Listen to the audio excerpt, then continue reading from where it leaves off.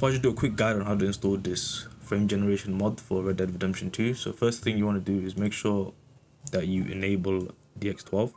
So just come down here and enable this. It will tell you to restart. Just do that to begin with. After you enable DX12, there should be a link to this file in the description. Just download that and make sure you extract it.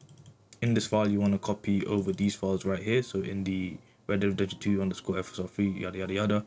Copy all three of these files here. Now you want to go to your game directory. For me, it's in games, and Red Dead Redemption 2, and just copy it over. After that, I want you to come down to dlsstweaks.ini. Double click onto that. Scroll down till you find DLL path overrides, and then you should see a thing called other DLLs that uses FrameGen yada yada yada. And then right here, you want to just copy your game location and just paste it right here. Do a backward slash. Now back in the original file, you want to go to reshared _ setup. Just double click that. Now click on browse and go to the Red Dead Redemption 2.exe. Double click that. Next. Make sure to pick the second one right here. DirectX 10, 11, 12. Next. Update. Next. And then just finish. After that, you want to go into this pure doc again folder and just copy all of this over. Go back to where your games are and just paste it here. So after you've pasted all those files, you want to disable the NVIDIA signature override. Say yes, yes.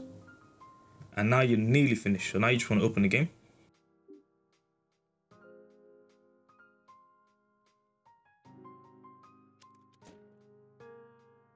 Now you want to go to settings, graphics, and scroll down till you get to the advanced graphics.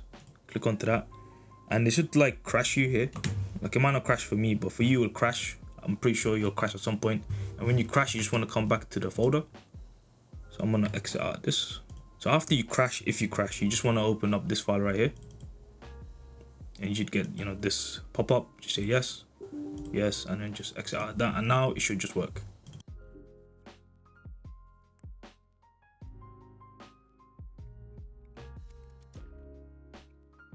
So now if you press the N key, you should get this little pop-up here. You can resize it however you want, but you do not want to enable frame generation right now. You will crash. You want to just get into the story first.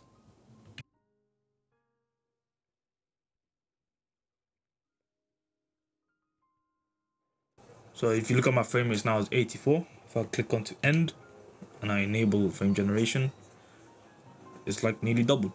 You can see there's a lot of artifacting. That's why I disabled the HUD. It does have issues, but it does work. If you exit out of that, it's working, as you can see. So I'll have a link to the original guide that I followed in the description. I'll have a link to the Discord where all the files are in the description. I'll have a link to everything in the description. I hope this was helpful. Thank you for watching.